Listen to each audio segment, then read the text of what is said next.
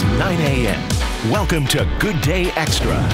Netflix, Hulu, and now Disney Plus. What to watch out for if you plan to buy into more of those streaming services. We'll talk about it with an expert coming up in our next half hour of Good Day Extra. We're now less than a month out from the launch of a new streaming service. It's called Disney Plus, and a lot of people are trying to decide, are they going to buy the new one? Well, it's a decision that's becoming increasingly difficult because there are so many streaming service options now. And joining us this morning to talk more about it is Tom Jelneck of On Target Marketing, and he's here this morning to tell us how to get through the streaming craziness. Great to have you back. Thanks for coming. So much. I'm so glad to be here.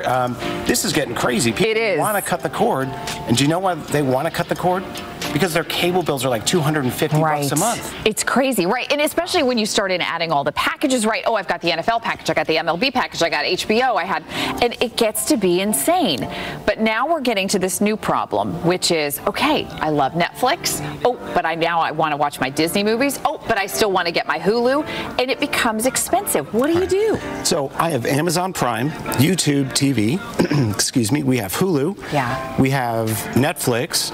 So I say make a spreadsheet and start adding up all these monthly expenses and keep track of that, because you know what, at the end of the day, you still need the internet from your probably cable provider, and gosh, you could turn around and be spending $360 a month for entertainment that you may not be using. Right, and that's such a good point that you bring up, because I think a lot of people will say, I'm paying DirecTV, I'm paying Dish, I'm paying Spectrum, whoever I'm paying, right, for all these services, and yet I maybe only am watching a fraction of the channels that are being provided to me. Right. Do you think these major companies are going to come up with a way to better serve us as more people cut the cord? Yeah, so here's what people really want. They want it their way, when they want it, how they want it, you know, on their terms. So you'll go pick a show, for example, the Mr. Rogers movie, and you know you want to see that. So I think these providers need to start figuring out how to let me pick and choose what I want out of that streaming service. And you're starting to see a lot of that. Disney, for example, with their new package coming out, I mean, it's going to give you oodles of Disney movies to watch. Right. And there's people that are fanatical about that. They're really excited about it. And that means you won't be able to watch them on Netflix anymore, right? Because all the rights that Netflix once had to those Disney movies will now go over to Disney. Right. So are you hearing, Tom, a lot of clients talk to you about, all right, I've got to cut the cable, and they're even going so far as to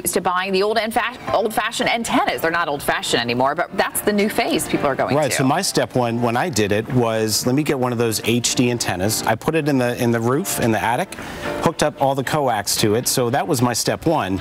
But guess what? They didn't have Discovery, they didn't have Disney Channel, which was a must. We had to watch Higglytown Heroes. So I just dated myself on that one. But really, it was kind of baby steps. And, you know, I have YouTube TV, which I love because it's got my Food Network, etc. So my advice is look at every one of these services, figure out which ones is going to, you know, mass appeal to your family, and start in increments. If it's not working for you, switch to another one. So that's the cool thing.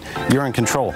Another big thing I'm sure you hear from a lot of people is I don't want to lose my sports channels, right? I still want to be able to watch, you know, game day and all my games. And so that's another thing that factors into how people decide, isn't it? Yeah, absolutely. So what you really need to do is just kind of figure out what programming you guys actually have to have, like must-haves, and then find the right service that offers those options and sign up for those. Oh, here we go. And the new Disney streaming comes out in November. Correct. So again, one more thing to add to your to-do list. Figure out your TV streaming services. Tom Jelneck, always a pleasure. Great to see from you. On Target Marketing. Great to have you with us this morning. Danielle, we're going to send it back to you.